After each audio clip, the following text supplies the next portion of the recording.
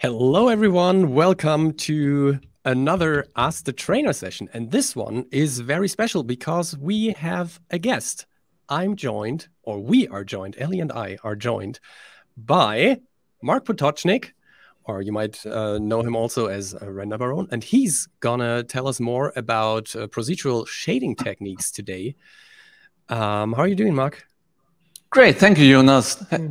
Thank you for having me here. Yeah. No problem. Thanks for being here. So, as always, let me start with a little bit of housekeeping, and then we will dive directly into who Marc is and what he does and how he is mastering procedural shading with Redshift. So, yeah, here I am on the Maxon website. And when you go to news and events, you get to this page here. And here you can see all the events that we are doing as live streams, but also events that we are attending in person. So definitely check that out. Whenever we stream something here, we host the recording on the Maxon Training Team YouTube channel. So be sure to check that out in case you want to catch up, or if you just want to watch something again. There's also a ton of other stuff on the channel here. And then we also have Cineversity. Cineversity is also, well, it's our official learning platform, actually, where you can watch all sorts of tutorials as well.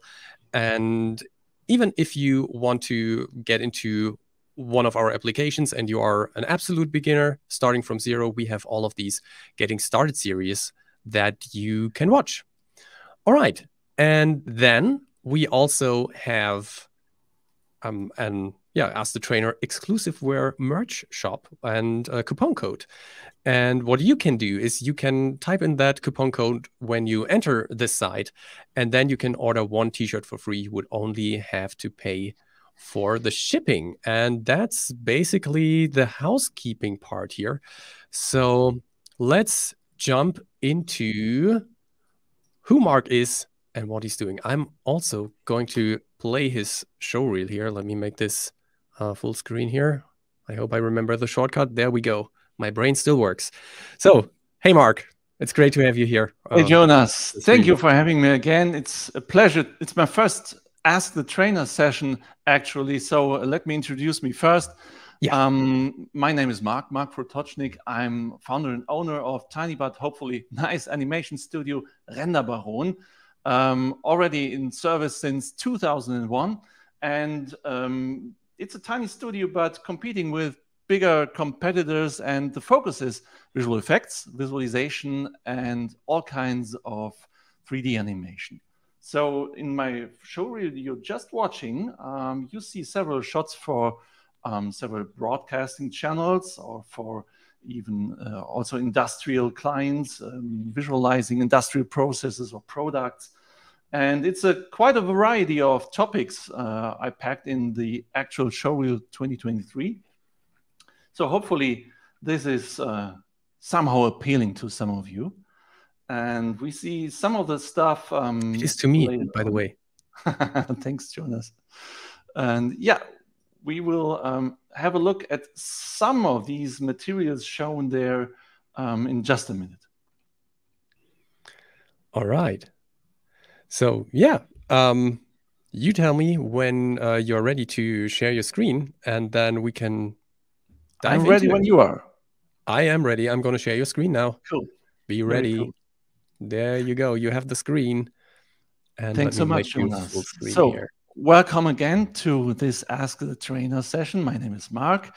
Today we're going to talk about procedural shading, procedural texturing. And we know two kinds of texturing, of applying surface qualities to object surfaces. The first one is the good old texturing with bitmap textures, with pixel-based images. And with that approach, you have a very fast approach to realism, but on the other side, your resolution depending. So you can't zoom onto the object infinitely without hitting some pixels or maybe compression artifacts as well. And on the other hand, we have the procedural approach, which I'm talking about today. And the procedural approach is basically a rule-based texturing with math. In school, I hated math, but in Cinema 4D and Redshift especially, we have the possibilities to get something creative out of math and to mimic rules of the physical environment, of the physical reality out there. And that is the approach we're talking today. The advantage of procedural shading is that it is rule-based and not resolution-depending, such as it is with pixel-based imagery. The other downside maybe is it's more labor-intensive because you have to put some more work into it to make it pop and be realistic and perhaps even photorealistic. So that is the two-approach concept of texturing we have as CG artists. And let me quickly show you something about procedural texturing. When we do procedural shading, we are dealing in a great deal with Maxon noise shaders. We are dealing with gradients. We are dealing with layering stuff. We are dealing with functions, detecting normals, detecting axis directions. And all of this is, last but not least, mimicking rules out there in physical reality. So if you go out there and step away from your computer, from virtual reality, go out in the physical reality and have a look outside in nature, you're confronted with tons of basic procedural approaches of object surfaces, because reality itself is procedural by the laws of physics, by the laws of nature. And if you take a look outside, such as at mountains, at rocks, at water surfaces, at clouds, everywhere you look, there are noises, noise functions, basically. And that is as well the first approach, the first step of the shading workflow. You go out there and you do observe, you analyze with your eyes. That's the first step of your shading workflow. It's the observation of nature. And the second step is, you do have to transfer. So once you've seen patterns in nature that look interesting to you, the next step would be to transfer that. Oh, how could I recreate that in Cinema 4D or in Redshift for Cinema 4D especially? And then not most, but a very important step is already done. So what we're talking about today are some examples of procedural shading. Here we have a juicy, crispy apple. And that will be the first example I will show to you guys, how to approach a texture of an apple, of a natural object, completely procedural based, without any pixel textures. And the next example will be how to achieve something more complex like asphalt, like cracks, like a curbstone, like a gutter stone, and something like that. So these are the topics of today.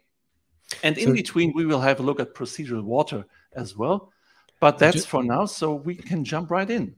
Just to interrupt you quickly. So what we are seeing right now are reference images, right? So these are photographs, because when you do something, when you shade something, you never know if that's a photo or if that's a rendering. Thanks for flowers. Another thing that I just wanted to say to the audience, Eddie already wrote it in the chats. If you have questions, please start the questions with a capitalized Q or capitalized question, so that will make things easier for us in the background. Thank you. Okay. So as I explained, the first step of the shading workflow, of the procedural shading workflow, and shading in general, no matter if you do it with pixels or with procedural things, is observation, analysis with your eyes. And for that, you have to take reference photos. And I took that photo today in my kitchen of an apple, and we can now rest our eyes on this object and maybe do some analysis. So what do we actually see here? So let's focus first on the color content we're seeing here. Basically, all the structures we're seeing here in that apple are, let's say, polarized between two colors, a yellowish green and an orangish red, let's say it that way. And all the structures that are visible are more or less created by a gradient between both. So that is our task, to create structures that are masking, and that's the transfer, that are masking colors. So we will now create and layer noises and gradients to mask a green or a red. Let's jump right into it. So here we have the render view of Redshift, and we have the final apple. Let me just check if everything is all right in here. We have as a basic ingredients here the standard material node, of course, plugged into the output node. And let me just give me some more room here. And as you know, clicking on a node will show all its attributes in the attribute manager. So everything interesting will go on here. So let's have a first look in the standard material node. And as you can see, there's nothing fancy going on here.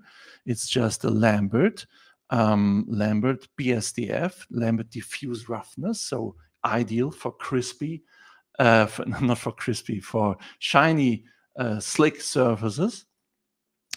And we have quite some roughness going on in reflection terms. And for now, that's it. We don't have any subsurface scattering going on. We don't have a transmission. Everything is just on the surface of this apple. And I will explain why we don't have subsurface scattering in this special case a little later.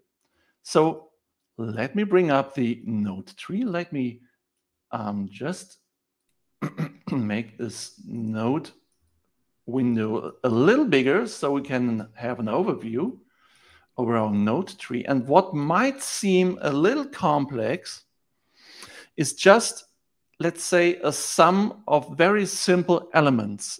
And in the end, they sum up to something more diverse and more rich than the sum of its elements. So the elements themselves are really simple. So let's have a look at the first element. We have a color layer node here. That's our master, our central node here. The color layer node is plugged into the standard material node. That's responsible for everything in terms of diffuse shading. And we just have some bump mapping going on, but that's for in just a second. That's not interesting at the moment, so I will disconnect it and get back to the color layer node. And I will, for now, deactivate every layer in here. We have 7 layers, and I will deactivate everything except for layer 1. So here we are. So the base layer is just a greenish color. Pardon me. And on top, we have that layer 1. And what's going on in layer 1? In layer 1, we have something that's giving our apple a basic structure. Let me solo these ingredients in layer 1 of the master color layer. And this ingredients is again a color layer. Why is that? Because as a first ingredients in color layer 1, I'd like to have a combination of structures. And I'd like to create something that's masking a color in my layer 1. So layer 1 is, as you see, there's a reddish color. And inside the mask part, there's something going on being plugged in. And we will have a look what's going on there. So let me solo this node. And what you see is basically a very large scale Perlin noise. You know that that's the default noise. It's called a Perlin noise, but in Cinema 4D and Redshift, it's just called a noise. So that's a Perlin noise, the most simple noise possible. And by the way, the oldest noise in computer graphics history, but that's for another video. So we have that large scale Perlin noise here. Large scale only in relation to the object, because the overall scale is quite tiny. But we can change that. Let me just pull the slider here and change that a bit, and you can see it's scaling accordingly. So let me just put in a little more contrast so you can see it a little bit better. Okay, so that's my very basic ingredients. It's just a Perlin noise. And on top of the Perlin noise, we have something more going on. We have that tiny little FBM noise. That's basically it's basically a noise like the Perlin noise, but with more octaves, basically spoken. And that noise is masked by another noise, which is called a Naki. You see? So if we solo the results so far, we have that basic Perlin noise, we have that tiny FBM noise masked by a Naki, and on top, almost superfluous, but we did it, there's a wavy turbulence noise. So the result looks like this. And I use this result to mask my reddish color in the master color node. So let's do this. And it looks like this. There you see all the ingredients. There, see, thank you. You see all the ingredients. And so far, let me recap this. It's just 3 noises. 1, 2, 3. And the second one is masked by another noise. So that's the basic structure for giving this apple a very basic structure. And for now, that's only the first step. But if you're lazy, you could be finished by now. I mean, that's not close-up, really ready for close-up maybe, but for a medium distance, okay, we have an apple. So that totally works. If you want to adjust that tiny bit, you just go to the basic Perlin noise, maybe play with the clipping or the high clipping, and just play a little bit with all those sliders here for clipping, meaning, yeah, contrast clipping. And yeah, that's basically it. And if your client or yourself have the wish for a completely different structure, you just spin the Wheel of Fortune, which is covered here, see it, and you create a completely different texture. It's that easy. That's cool. Well, because it's so procedural, it's also worth thinking about this as like a tool for motion graphics. If you just need a texture to be animated over an apple, I mean, in most cases, this will look a little bit weird. But if you use it on purpose, this could be totally cool. Yeah, just by bringing up the animation speed. Yeah, and no, it's not fast enough, but you could do this, of course. Yeah, you could animate any of this. I already have a question for you, Marc. Animation speed. Yeah, please. So how do you decide which noises to pick and when to add them, to multiply them, to overlay them? Is it always a trial and error, or I mean, you have a lot of experience now. That's the question, the very central question, because we have that overwhelming, no, not that, that overwhelming variety of noise shaders here. Each one is, let's say, a masterpiece in flexibility and structures and detail. And you really can go deep into every single parameter. But the central question is, okay, for central for central structures, do I need a noise or an ober, pezzo, poxo, sema, whatever? And there lies a problem, to my mind, because when these shaders were invented back in, I think, 2000 for a plugin at that time for Cinema 4D Release 5, the creator of those noises, David Patrick Farmer,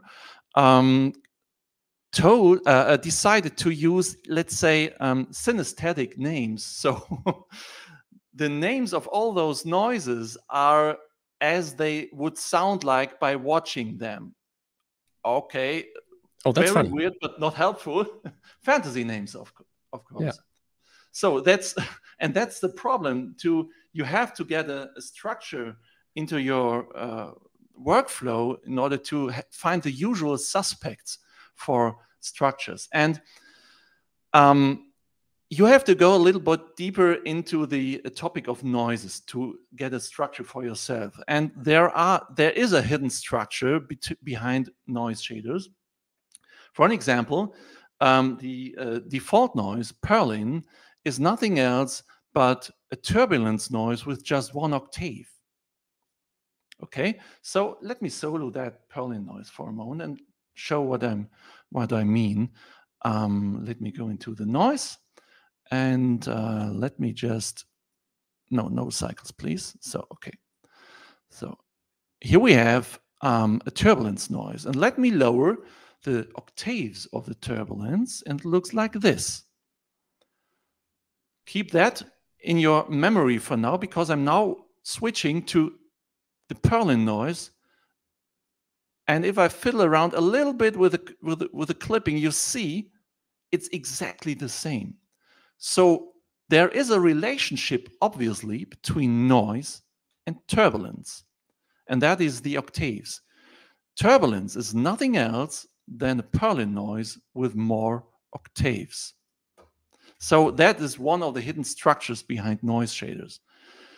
But to reveal all the magic and systematic behind the noise shaders is definitely another topic for another session. Yeah, it's huge. Because you can go very deep into this, and you have to dig yourself into it a little bit more. So to put it in a nutshell for the question, which one to choose, there are several usual suspects for natural structures. So for less defined general structures, you choose maybe a Perlin noise, or for something that's more wavy or more in the direction of clouds, or maybe rocks, or maybe veins, you choose maybe a Naki. And so from there you can go on. Everything that should be cell-like is definitely a job for Voronoi noise. But as I said, this is a very detailed topic. We should talk about this in a different session. Absolutely, yeah.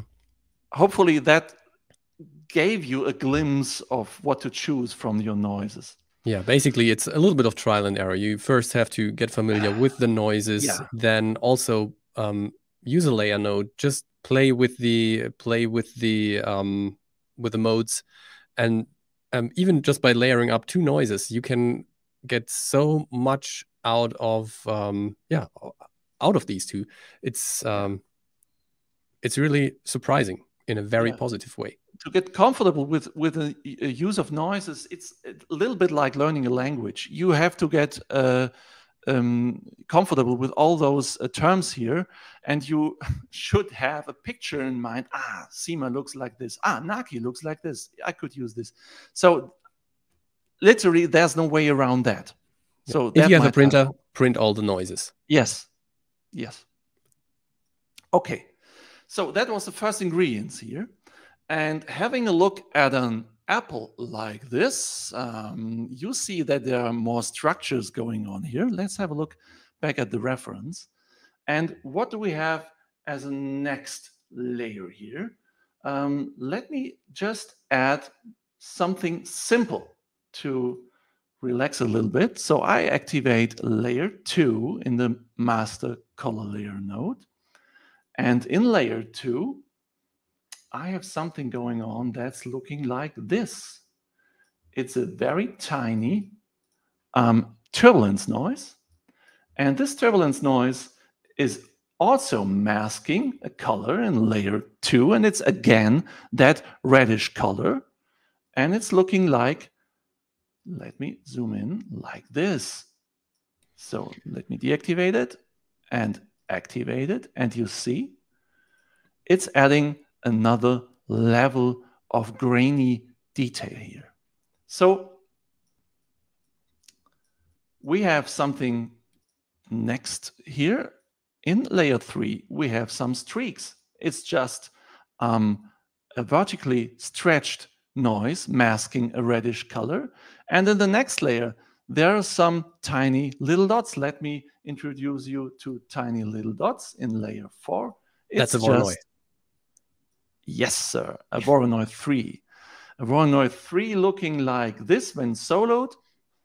So there's obviously a low brightness and some clipping going on here.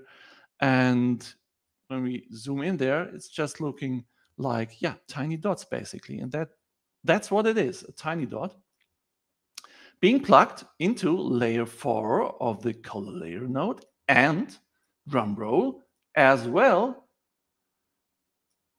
in a ramp, and last but not least in a bump map. But that's for a little later.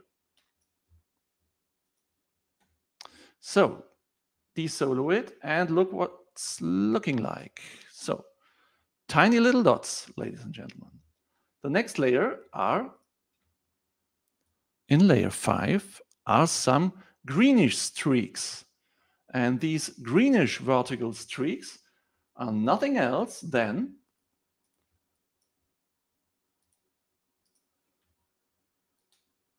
an FBM noise, vertically stretched, this time in the UV space of the apple. So we can go from pole to pole. So until now, we have applied the noises in the 3D space in object, so related to, volumetrically related to the object. And this time, we have applied the noise in a vertically stretched version in the UV space, so we can relate to the poles and get that a tapering structure here on top of the apple and at the bottom as well. So this is masked again or overlaid by something. Let me show you this, because as soon as we're dealing with UVs, we get some seams. Sadly, let me check if we can see them. Where are they?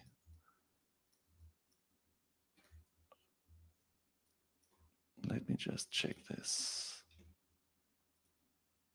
Here we go.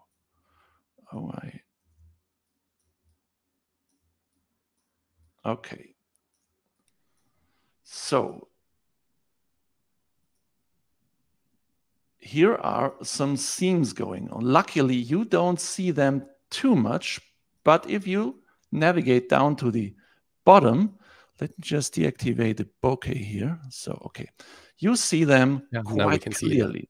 So there's a seam going on. That's because we are applying the noise in UV space. And how do we circumnavigate that? Well, personally, I don't like UVs, and I circumnavigate them whenever I can.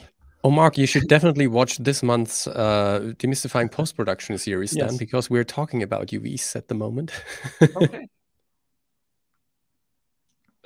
You will love them afterwards. Okay. I doubt that, but okay. Okay, so what do we do here? I somehow have to mask this seam here. And I do this by just creating a ramp node. A ramp node is nothing else but the color gradient. And I adjust it in that way that it is dark at both ends. So it's looking like that. And when combined with the noise inside a color composite node, it looks like this. That might look a little harsh, so I will go a little back and forth and add some noise maybe. And by that, I add some kind of a masking for my contributing noise.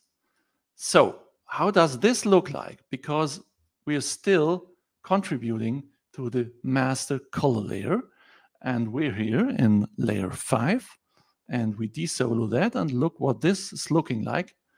And as you can see, I created this, just to remember that, for creating greenish vertical streaks. And as you can see, there's nothing visible that looks like a seam. So combined with all the recent structures we just created, that that cosmetics worked. So absolutely, in it's layer fantastic. 5. And it's super clever to mask that off with a gradient that has some noise in it. Yeah, because maybe more or less it's a dirty trick, let's be honest. But with all the other structures recently added, it doesn't matter anyhow. So they're the best kind of tricks. Yeah. They're my favorite ones. Yeah, it works. And who cares, by the way? So then we have 2 layers left. Let's look what's in there. Layer 6, ladies and gentlemen, is a ramp. And this ramp is looking like this. It's just a basic color ramp, nothing fancy, from a reddish tone at the bottom to a yellow-greenish tone at the top. And this is fed into color layer 6, into the color pod of layer 6, and it's masked, obviously. And that's the interesting part. How does the mask work? And the mask is looking like this. This is masking our color gradient. And as you can see, this is done by 2 components. We have a ramp. That ramp is applied obviously in UV space, because by definition, all ramp nodes in Redshift are working in 2D space. And for 3D gradients, you have to find a workaround, which is existing. I will show it in my next YouTube videos. But this is a 2D ramp, and it's working with some kind of noise here, just to break up the edges a little bit, make them less clean. And on top, there's some maxon noise going on. Doesn't care if there are seams here, because it's just burnt, blend mode burn. I love that. Burn, blend mode, over the ramp. And that's it. Some color correction going on. Minor color correction, obviously no color correction. Let's get rid of that. And that's the mask for color layer 6. So this is masking our gradient in layer 6. And that's the structure here on top. Let me just zoom into it and refer to the original reference. And it's just, it's okay for now. It's looking cool. Absolutely. What so does we the have bottom one layer look like? left. Pardon me? What does the bottom look like? Because you did that to the top and the bottom, right? Yes. The bottom is looking like so. There's not too much rocket science going on at the bottom, because Apple will stand on it anyway. So it's just looking quite simple. Okay, one layer left. And this layer adds some kind of realism, because if you buy an apple, it's never perfect. It's not like in fairy tales where there are perfect apples. They all have some damages, some splotches, some punches going on, some imperfections. And we have to take care of that. So what do? Let me just have a look. Okay, layer 7, there's a mask going on in layer 7 for a color that is like this. A tiny beige, light beige, but since it's multiplied, it is creating that tiny damages here. You see that? All those random looking damages, making you regret to have to buy this apple, maybe. But this is adding, of course, a touch of realism. So how is this done? We have a little color layer node going on here, and the basic structure here is a maxo noise again. And this maxo noise is this time, let's see, a SEMA noise. And the SEMA noise is something like a spaghetti noise, or let's say a fake caustics, water caustics structure. So that's the SEMA noise. By the way, there are relatives to the SEMA noise with similar sounding names. It's the HAMA noise. Where is it? HAMA, and also SADA. They're relatives, maybe siblings or brothers and sisters, I don't know. But for now, we stick with the SEMA noise. So, and we could write a book about family relationships of noises. Yes. I think that doesn't exist yet, right? Pardon? That doesn't exist yet, I think. A relationship of noises does exist. I meant family relationships, but I don't know, but there are some structural relationships, of course. Yes, definitely. So if you have a book recommendation, let us know. I have a YouTube channel recommendation. YouTube.com/renderbaron. Oh, because in one of my upcoming videos, I will have a deep dive into the hidden beauty and structure of noise shaders. We talked about that. Okay, so that's the SEMA noise, but the SEMA noise is too slick, too soft. It looks too artificial to create damages on an apple. So how do we do something about that? We take care of that by adding another structure to it. In this case, an Perlin noise, and we plug that Perlin noise into the input and then offset. And that is creating an offset of all those structures based on the brightness or the grayscale information of this maxo noise. So with the white color or with the second color, I can control the amount of offset, of distortion, basically. So with the bright white, I have an insane amount of offset here, of distortion. And by lowering it down to a dark gray, almost black, I get a reasonable amount of offset here. And in the next step, I will overlay this structure with a high contrast turbulence noise, which is just manipulated with a high clipping, with a high with a strong clipping value. So I use that as a mask, and it looks like this. So I have this offsetted SEMA noise now just looking through the, let's say, holes of the former mentioned turbulence noise. And on top, again, a Voronoi noise, Voronoi 1.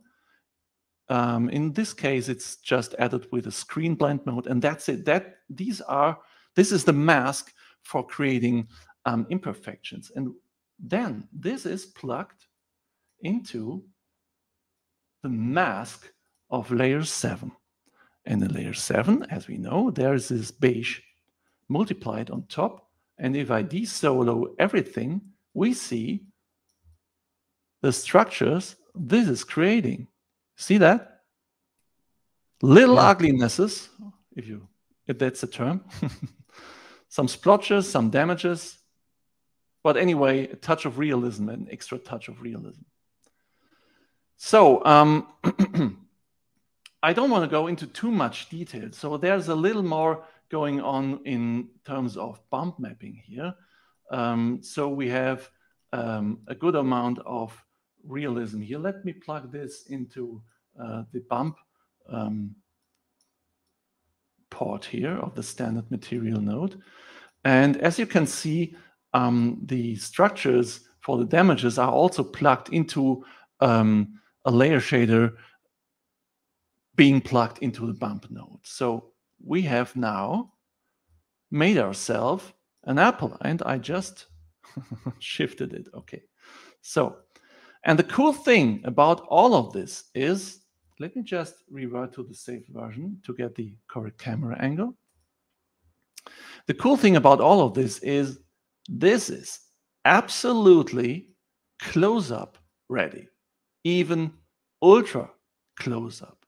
You won't ever see a single pixel, and you can go there as close as you want. Let me just do a little less bokeh. So, and that's the magic of procedural shading, because you're completely independent of pixel textures, and you can make yourself a brand new apple texture with every click on the seed parameter. I totally love it. I totally love it. So what you're showing right now, with going closely, is exactly the main advantage, or one of the main advantages of procedural shading. And now let's just say you do like an animation about a fly or so, and your camera is going through the kitchen. Like the camera is in the kitchen, doing like a wide shot, and then suddenly you dolly in to that apple, and you don't have to dynamically reload textures to make it not break, but you can go as close as possible, do the macro shot of the fly or any other insect, and the apple will just the material will just support. And I can even animate material aspects, such as maybe I can raise the overall scale of the damage mask, and just by doing so, and we instantly have more damage going on here until a totally scratched or even aged apple. So that's not looking juicy anymore. That's looking kind of weird. And what I want to tell you is just we can animate all of this, and that's a real advantage. Yes, absolutely. So one last thing about this apple is definitely important.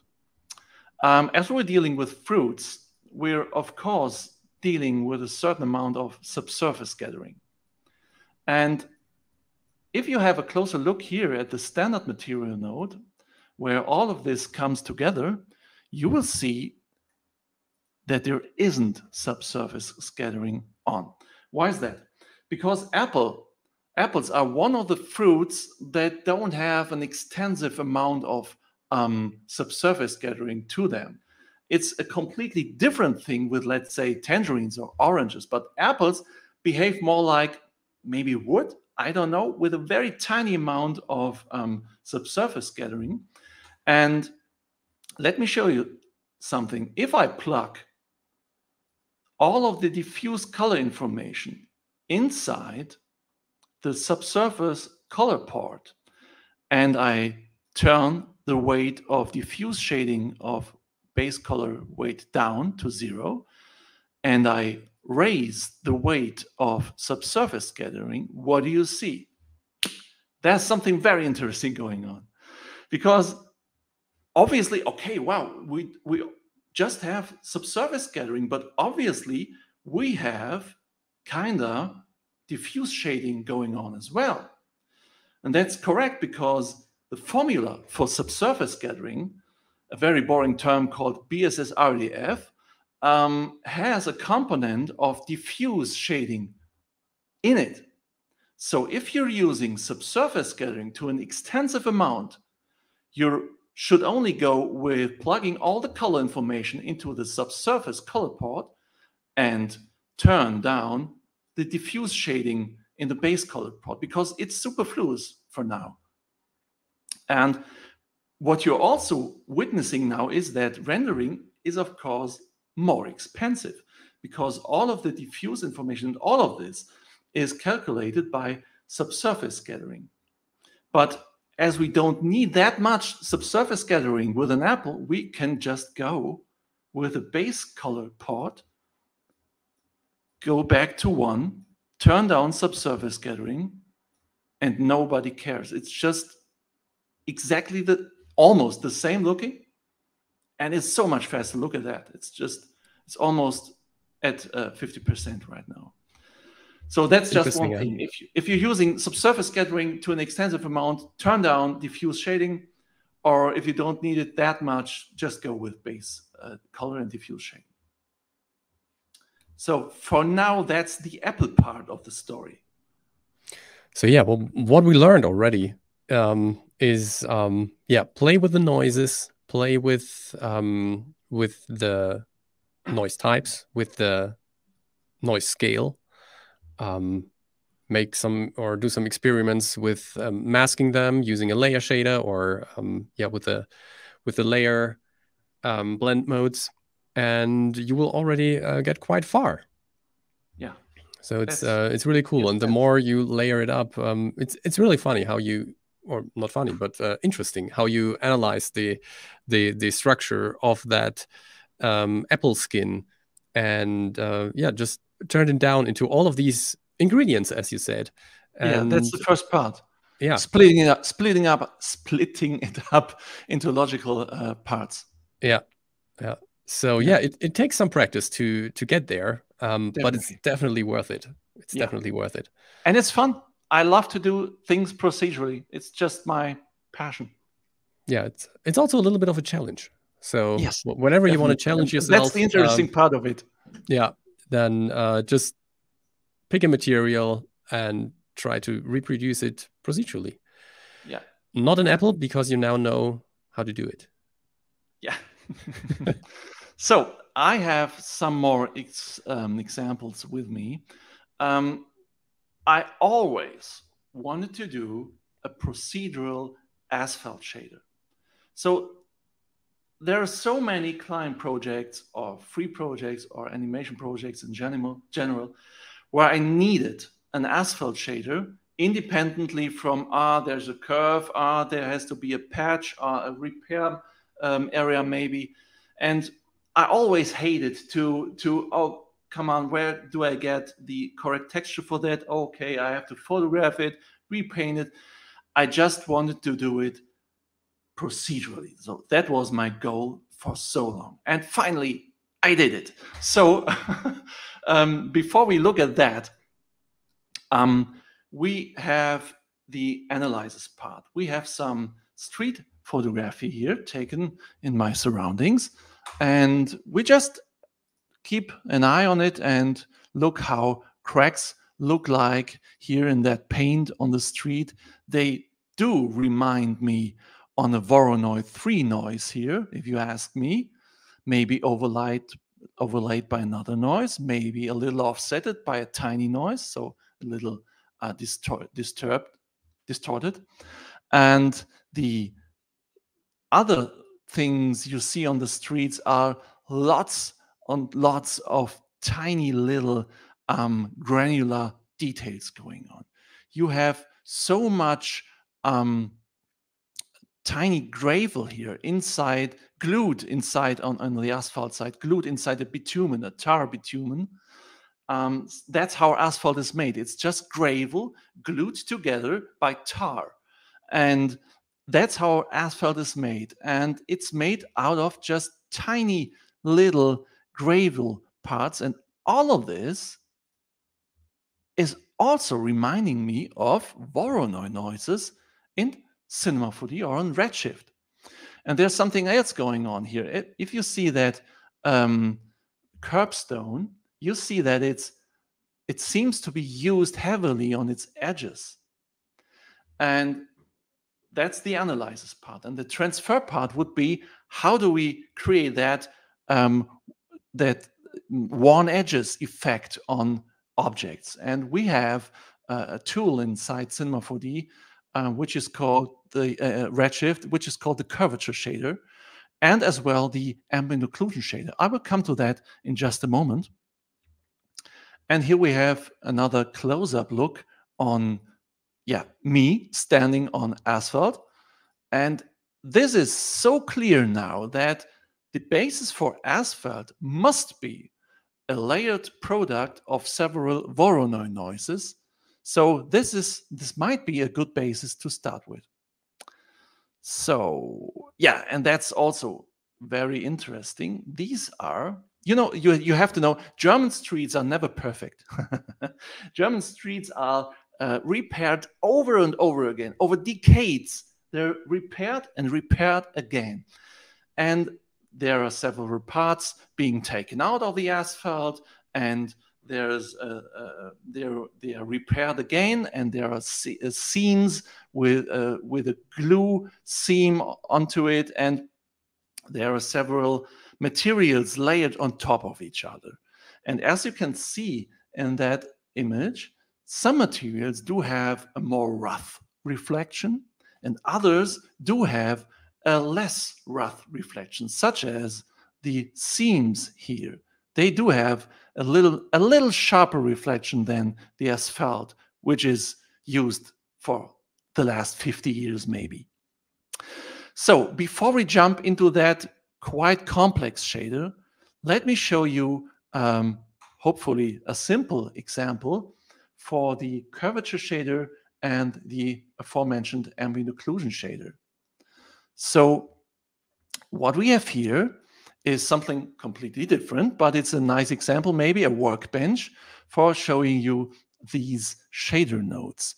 So I will deactivate the render view for now and show you what I have here by showing you this animation. We have some kind of an ocean surface here going on. And sadly, the deformation here has nothing to do with Redshift. It's just noises from the classic material system used inside a displace deformer. I will just show you a tiny bit of that so you understand the structure of the project. So we have a plane here. That plane is high resolution, as you can see. And pardon, the plane has this how is it called? Displace deformer, displacer, and the displacer is set to 150 centimeters intensity, and it's just carrying a noise shader with animation speed 1, and that's it. It's just that simple, just that wavy, large scale animation and movement going on here. So then I added another displacer beneath it because deformers are calculated from top to bottom in the object manager. So my next displace deformer here carries just 2 noises for all the detail going on here. Just a glimpse behind the scenes. We have a layer shader here. Inside the layer shader, we have displaced Voronoi, and on top some wavy turbulence going on in my favorite mode, burn. And that's creating all those wavy structures here. And all of that has an animation speed to it. There's not a single keyframe going on here. It's just animation speed for 3 noises. And why am I telling you this? Because this is obviously not Redshift related because the displacer sadly cannot connect to all the cool Redshift shaders for now, hopefully. And it just relates to the classic material system. So that means the noises in the classic material system and the layer shader and noises of the classic material system. But this has something to do with the shading in Redshift I'm going to show you. So let's get back to frame 1. Clear the frame buffer for now. Start render view again. Make it a little bigger so we have a little more space to look at. And what I want to tell you is about the curvature node and the ambient occlusion node. So I have my node window here. Let's adjust the size a little bit. And as you can see, that's not too fancy what's going on here. We have a color layer node, again, with just basically 3 ingredients here, just 3 layers. I will zoom in a little bit. And that's the whole magic behind that basic ocean stuff. It's just a workbench to show you some nodes we will work with in the asphalt shaders. So, okay, the color layer node contains of a basic color, looking so very boring. And there's a layer 1 screened, blend mode screen on it.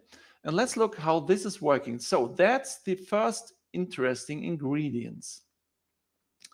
There we have ambient occlusion. And I will just show you that one. Okay, what's going on here? We have ambient occlusion plugged into a ramp node. So I remapped the ambient occlusion with a bluish to black color gradient. And the result is just looking like this. I did nothing else. All these structures going on here, what you can see now is just from ambient occlusion being remapped by a blue to black gradient. And all the structure that is created here is coming from the deformers here. So you can see it looks much more boring with just the Perlin noise large scale displacer. And it looks much more interesting with all those tiny deformation stuff going on here. So how does this work? Well, ambient occlusion is a shader. It's already also in the classic material system. A shader that is sampling where an object gets occluded by other objects. So ambient occlusion is looking into the direction of the polygon normal and sampling in a hemispherical manner if it gets occluded by another object. So that's what it does natively. But we can do some magic with ambient occlusion and the function invert normal. And invert normal does, it does basically the opposite. It doesn't look in the direction of the polygon normal. It looks at the opposite direction. Where do I occlude myself, or where am I occluded from the back? So that's the invert normal function of ambient occlusion. So in this case, ambient occlusion just looks, where do I occlude myself, maybe in terms of spikes of a wave? And that's how these structures are created here. Now you might ask, wait a minute, Mark, you're using ambient occlusion with invert normals, but don't we have a much more sophisticated shader node here? Yes, we do have that. We do have a curvature node. And the curvature node is basically, let me just remap that. Okay, yeah, looking good. The curvature node is basically somehow similar, somehow related to the ambient occlusion technique, because it also samples maybe in a convex or concave way, but it's more sophisticated when it comes to detecting curvature or roundings of object surfaces. So both are related somehow, ambient occlusion and curvature.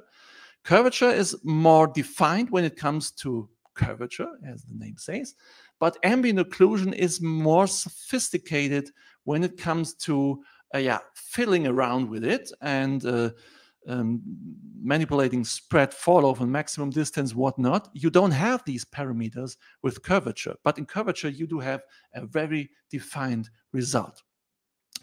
One thing to know about ambient occlusion being remapped, one important thing, is it might be that the result is looking differently depending on if you're using progressive render mode or bucket render mode. Hopefully that's, yeah, it's more defined, it's stronger, definitely, but it's not completely different. But keep in mind that there's a difference between a remapped ambient occlusion in progressive mode and in bucket render mode. That's because of the render physics going on behind the scenes. Not interested in that. It's just the difference between both render modes. Just keep that in mind. So we have that, both ingredients. In layer 1, we have that inverted normals ambient occlusion. In layer 2, we have that curvature node. Let me just turn it on.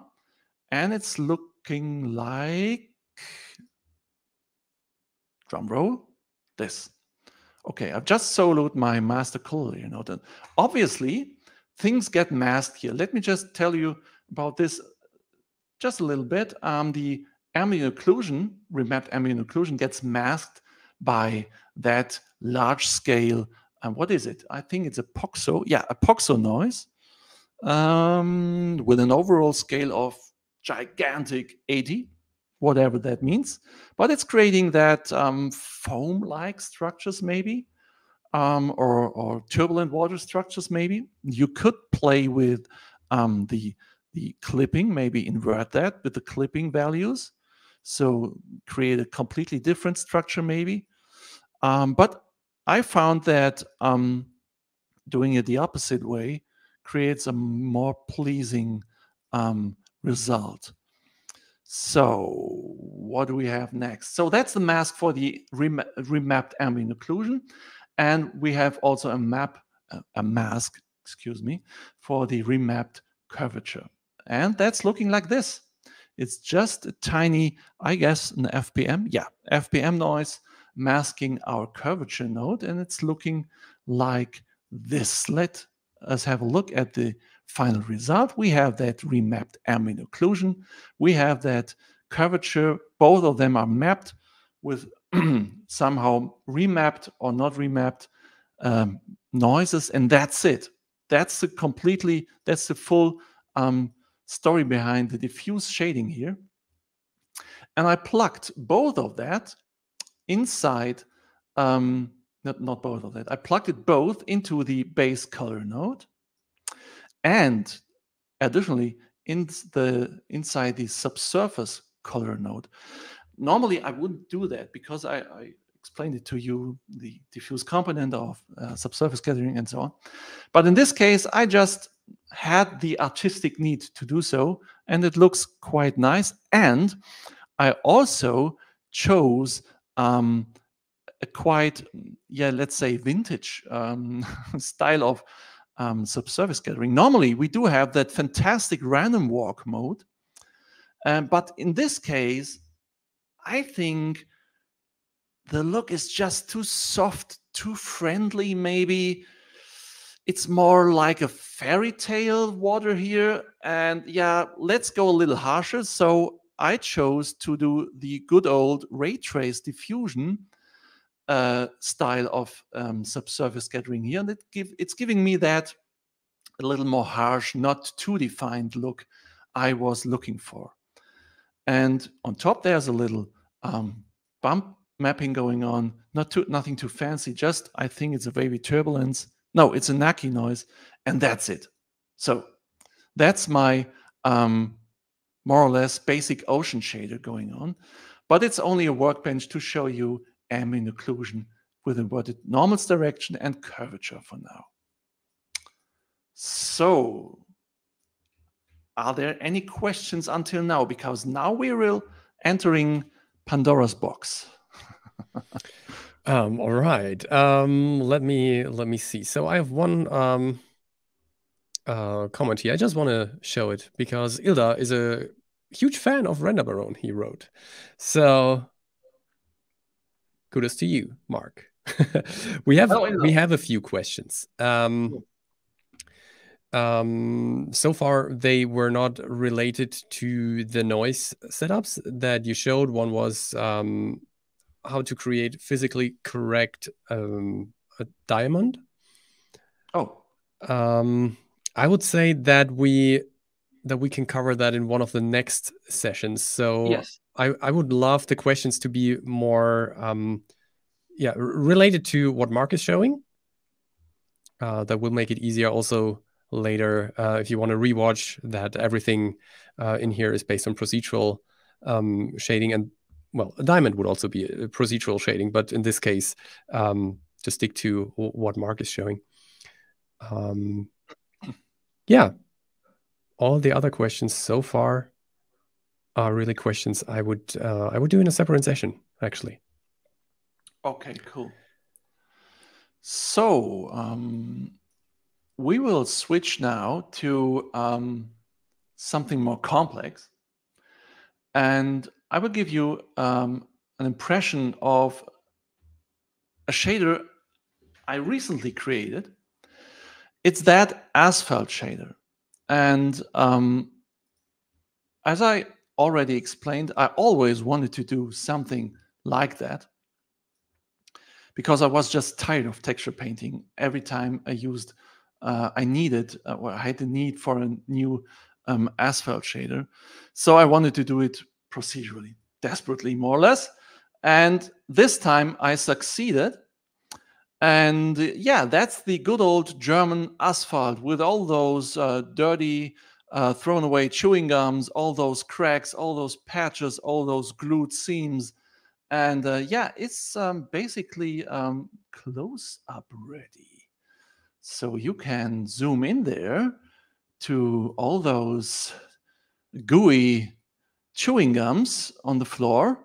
And yeah, maybe to that level. And if you go closer, the magic breaks and all of that Voronoi stuff is revealed, because that's what it is.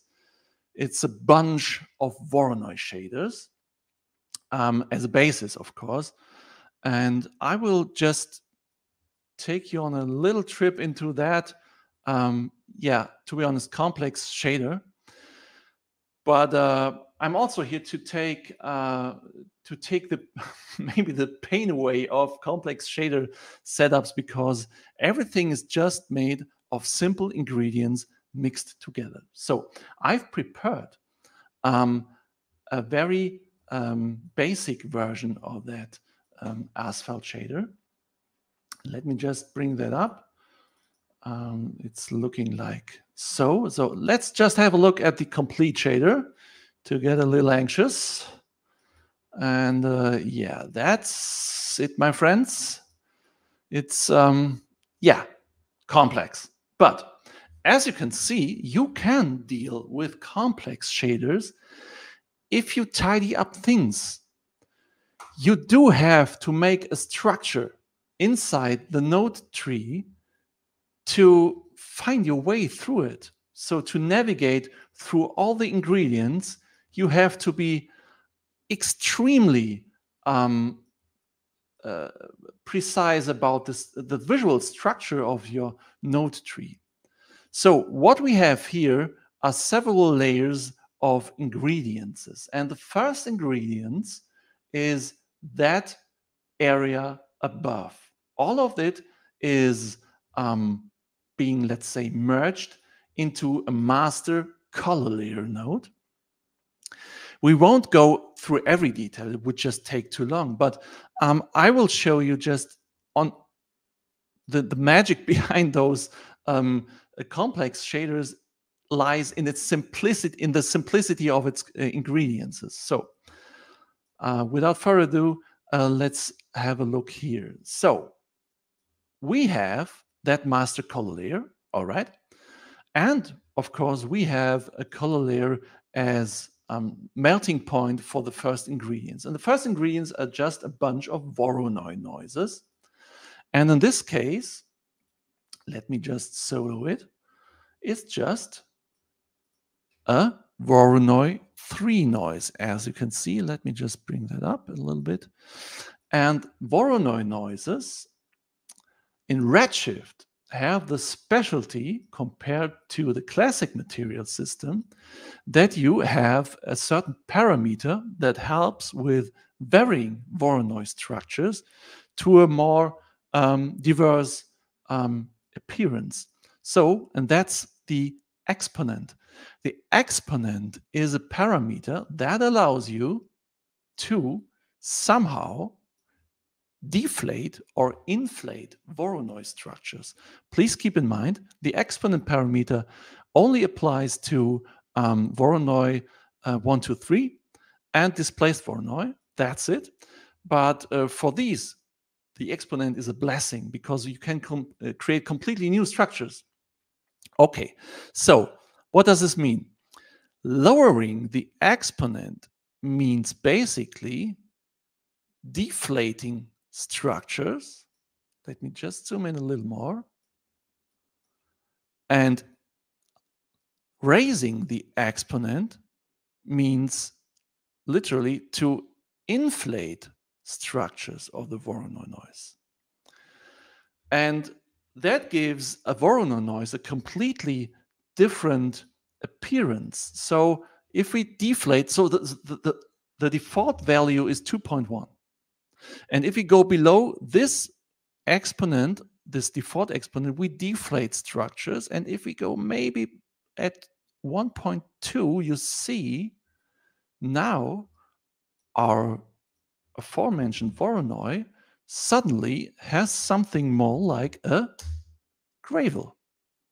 That's the very first ingredients for our gravel structure. And what we need as well is some distortion. I already mentioned the possibility of distorting shaders with noise shaders with the offset parameter to be found here. Where is it? Offset. Here we are. And if we plug in a very tiny noise, looking so, I think it's a turbulence, yeah. Plug this into the input offset, then we get that, you see that distortion here. And we can control the amount of distortion by raising or lowering the brightness value of the controlling noise, in this case that turbulence. Or we could do go into the white color and lower that in the direction of gray or dark, black. I prefer to do the controlling with the brightness parameter because I just have one dial, one slider I have to use, and that's it.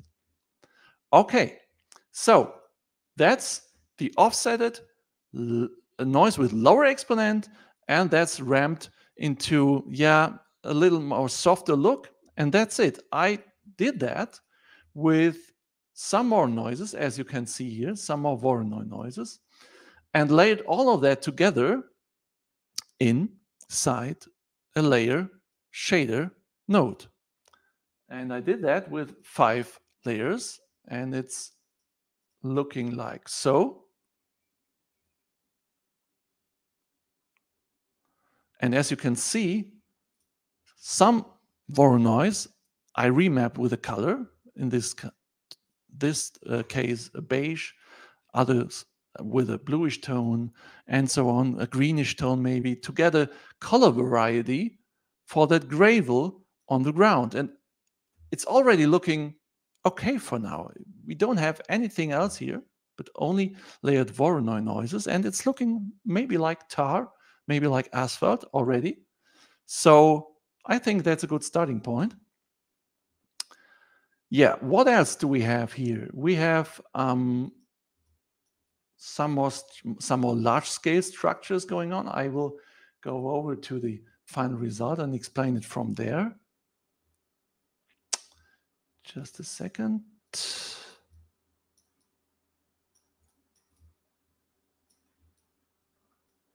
Where are we? Okay, here we are. Here we are with the noises. Just explained it so far. That's the first cluster. Of course, you could, speaking of clusters, of course, you could group those noises with Alt-G. Whoa, but then things happen, and they don't really. That's not really helpful. I'd rather like to go the way with a complicated noise setup, maybe with ungrouped noises. But everything is open for manipulation. Nothing is hidden, and if you tidy up things with a visual structure like that in your node tree, you can work with things like that. Okay, the next ingredients is maybe let's jump to a next cluster here. I think that's maybe interesting. Yeah, that's a large scale structure here. Let's look what this is. It's basically a cell noise. A cell noise is just looking like, looking like this, maybe like cubes or squares in several gray scales, and this is being offset as well, and this is just creating the overall large-scale structures of the asphalt. So next up we have some cracks going on. I will just bring that up a little more so we have the bigger picture. And this is the cracks shader here. So cracks are an important topic because that's something that's a little hard to do out of the box. But with the ingredients I just showed you so far, offsetting or distorting noises, and something that's called cycles, we can create procedural cracks. And that's interesting. So let's have a look. We have that Voronoi 3, the usual suspect for cracks, Voronoi 3. I just showed you that street pictures, and the cracks on the painting on the street reminded me already of Voronoi 3. So the Voronoi 3 noise is obviously offsetted by a tiny little, I think, turbulence as well, the usual suspect. So it gives that nice offset, that nice distortion here. Okay. And I think that's it for now. It's just a distortion of the Voronoi 3 noise. And then we have an overlying structure masking it inside a color layer node, and it's looking like so. The base color of that color layer node is white. The cracks are multiplied or normal or burnt over each other, and it's creating this structure. And if you pipe this into a bump node, this will create a nice looking crack bump effect. On top, we have some slight color going on here for the diffuse color. So what you can see so far is, even if it looks complicated, everything is made of certain, let's call it clusters. Another thing that I'm quite happy with is that patches you see on German streets all the time. This is the structure for it. And it's made basically of two Voronoi 1 noises. So the Voronoi 1 noise looks like this. And basically, it's not looking like that. It looks like, like tiny circles. But since I used a huge exponent here, I made boxes out of it. So that's what the exponent is good for, inflating structures, Voronoi structures. So that's the natural appearance of a Voronoi noise. More or less splotches. Let me just relax the clipping a little bit so you get an idea. Okay, that's the natural appearance of a Voronoi noise, okay? And I just stretched it a little at the in an unproportional way and raised the clipping to a very harsh result. And I raised the exponent to 10. And by that, I made squares out of circles. That's the exponent. It's inflating Voronoi structures. And by overlaying different Voronoi structures, Voronoi 1 structures, I get this. And the interesting thing about this structure... That is cool. I'm blown away by that. So I would never have used it that way, but it totally makes sense. Yeah, it's the exponent. That's a little magic button inside. I was always thinking about how to create these structures on a street. Yeah. Now I know. And maybe just cover one component of the street and then go into a question mode or experiment mode. Yeah. So that is not getting too complicated here. One thing I always wondered about street structures was how to create that glued seams at the edges of the repair patches. Let me go into the opposite direction with the camera and look directly, more or less directly, into the direction of light. So these glue structures here are obviously related to the patches, of course. And how do we create an outline from an existing black and white structure? Well, the basis to do so, the key that you can create an outline is that you have a structure that's not totally harsh, that has not a totally harsh black and white contrast, because the outline is created by a remapping. And let me just check ramp. Just a second. I'll have to look at my own shader for that. There we are. Okay. So here we have the outlines. And the outlines are created by remapping a soft black to white contrast. Because within a black to white contrast, we have that areas that are not completely white or black. And that is where a gradient can remap something from black to white to black. And by that, we get a seam. It just looks like that. Just feed in any structure that has a soft black to white gradient that's not totally harsh, because in the transfer area, you get grayscales. And that grayscales can be remapped to a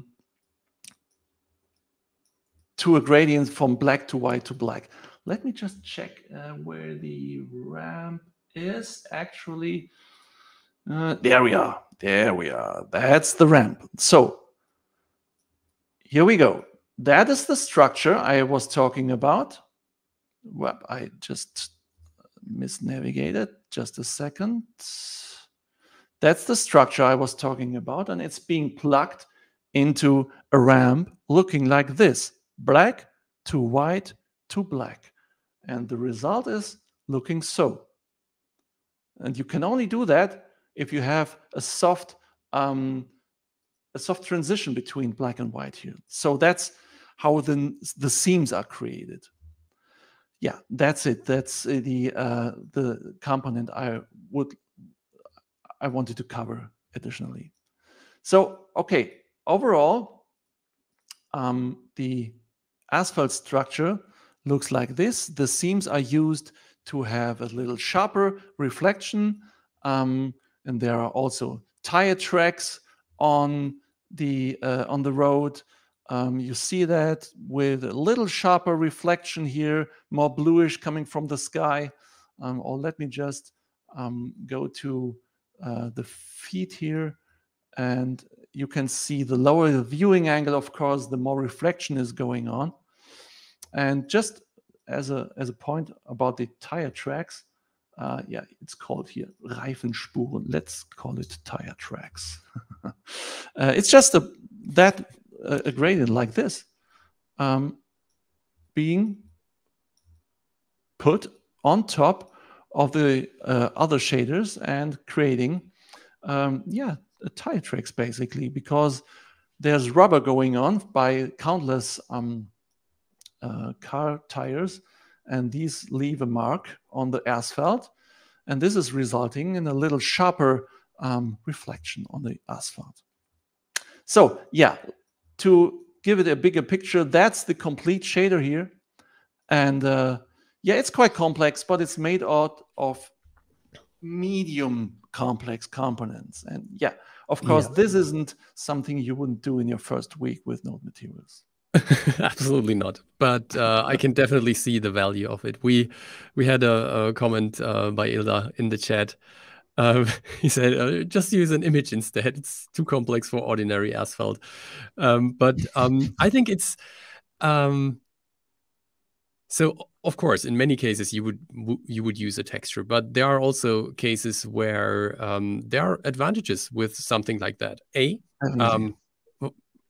When I just talk of yourselves progressing as artists, it's the practice and nerding out, but you don't get paid for that, of course. However, in a job where you get paid, this might still save you hours and still give you the variation. Let's just think of a car that is, just driving along one of these streets with a procedural material on it. You can make it drive like to infinity, and you will never have the same structure on the street, for example, because the problem with textures is always that they are repeating at some point. You have to tile them. And of course, there are tricks how you can break up the tiling a little bit, how you can still create some variation, but you will never get to a variation that is the same as in a shader. Yeah, that's the motivation behind all of this. I'm preparing a quite complex car chase for a movie project, and I wanted to have a close-up ready street shader where I don't have to care about every single patch of asphalt or tar or bitumen or whatever. I just want to define some rules, and that's working universally. That's it. And that was my motivation. Yeah. By the way, here in the curbstone, you can see the use of the curvature node shader I recently talked about. Yeah. Oh, it's super great. How did you do the tiles there? Is that just a checkerboard shader? Yeah, or tiles? That's work in progress. It's not what I like right now. It's just a placeholder, basically. It's just a tile shader, the brand new tiles, more or less brand new tile shader, with some random colors. Let me check. Sidewalk. Let's call it sidewalk. Okay. Okay, so let me check this. Yeah, there's also the Voronoi thing going on, and we have that tile shader. You just call it the Voronoi thing. The Voronoi thing going on, yes. And here we have the tile shader. It's just, with randomized colors. That's the basic structure in square pattern mode and small global scale. That's it for now. It's just work in progress. It's just, more or less a placeholder for now. But it works. Yeah, pretty well.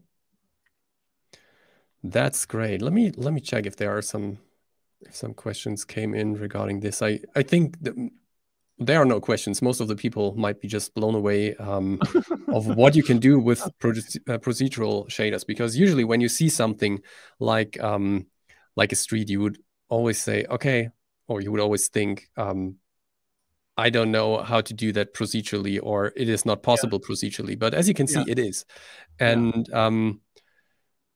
we already talked about the advantages that the procedural shading is coming with, be it close-ups, be it infinite tracks or streets or something. There are a lot of these. So you can name a few more, I guess. But since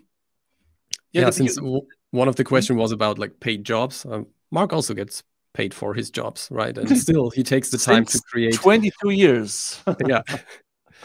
Yes. Yeah. Well, this is something definitely to do in your R&D time, in research and development.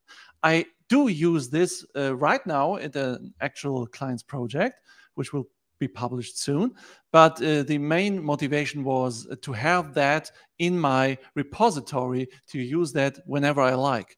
So that's definitely R&D. Yeah. So yeah, well, because one thing you can do is you can just add it to your asset browser, for example, and then you always have it there. You just search for it, and then you have it. You can create a procedural wood, a procedural apple, procedural water, procedural rock, street, whatever comes to your mind. All of the setups that you might use more often than once, just save them to the asset browser, and well, yeah, when you use them more than once, it's already worth it, because the second time you use it, you are like, oh, I'm so glad that I did that. I once created a wood shader also on Master Trainer, and I'm still using it for everything that is wood. For example, for motion graphics, where I have, let's say, a volume modeling setup where a noise is meshed, but the noise is also animated. I just put the procedural wood on it, and it's looking great. With the texture, this wouldn't work. Not even with a triplanar node, for example. It wouldn't look as good. It's especially the volumetric stuff of the noises that is so helpful without fiddling around with UVs all the time, and it's just also a volumetric approach with doing noises in object or world mode. So as you mentioned with the wood. And as a side note, the beauty of all of this is you can read a Redshift material like a line node tree from left to right. Yeah, it's like a diagram, a tree diagram. And you can read it, and all of this is highly flexible to a very granular detail, possible level of detail. And all of that is paired with a blazingly fast render engine. And as you can see, I can instantly rotate here and have all of that being rendered in more or less real time, and that wasn't just possible with the good old standard and physical render engine. Yep, absolutely. It's just so beautiful. I totally love it. I also love to play with procedural materials, and to be honest, I learned a lot when I was watching your tutorials, Marc. Thank you. Thank you. That's always very inspirational. Cool. Yeah, more to come. Check out my YouTube channel. Absolutely. So I think we are at the end, right? Or do you have anything else to show? Not yet. Not yet. If there are any questions? Not yet is a good answer, because that means that we have to invite you again. Yes, please.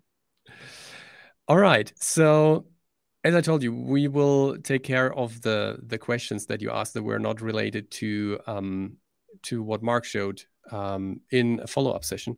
I'm just gonna copy everything out here so that we don't forget this. Let me do this. All right. And then I'm gonna switch to my screen and take care of the housekeeping again. All right. So here I'm again on the Maxon events page. If you're on the Maxon website, news, events, that's where you find it. And here you can find all the live streams that we're doing, but also the live events where we are in person. Definitely check this out. Also, when you came in late today, or you want to rewatch this live stream, you can always go to the Maxon Training Team YouTube channel. And here there is, this is the place for all the recordings, also for a little bit more like quick tips about Cinema 4D and Redshift. And then we have Cineversity. If you want to learn one of our applications from scratch, we have the Getting Started series. Another thing that that I want to recommend here on Cineversity, because Marc has a YouTube channel, but his tutorials are really cool. So we also add them here. So let me just go to tutorials here. All tutorials, and let's see what we can do. Let me search. Did you know? And here, let me click renderbaron here, and here you can see all the tutorials that Marc recorded, and we are also linking them on Cineversity. So this is a pretty great series here. Marc just started it. Did you know? Definitely check that out as well. So yeah, every Wednesday. Every Wednesday there's a new one. And then I again want to show the merch shop where you can get a t-shirt for free. You just have to click the link that Kyle in the background is gonna post in a second. There we go. And you type in the passcode when you enter the website, and then you can order one t-shirt for free. Here it will say that there is a price attached to it, but during checkout it will be there will be one t-shirt for free, and you only have to pay for the shipping. Yeah, and I think that's pretty much it for today. So thanks everyone for watching. Thank you, Marc, for being here. That was a blast. Thanks for having me. It was really cool. Thank you really, so much. Really cool. And I learned a lot, and I hope everyone else also learned a lot. So yeah, see you next time. I would see you next time. Yeah. Thank you, everyone. Thank you. Bye-bye. Bye.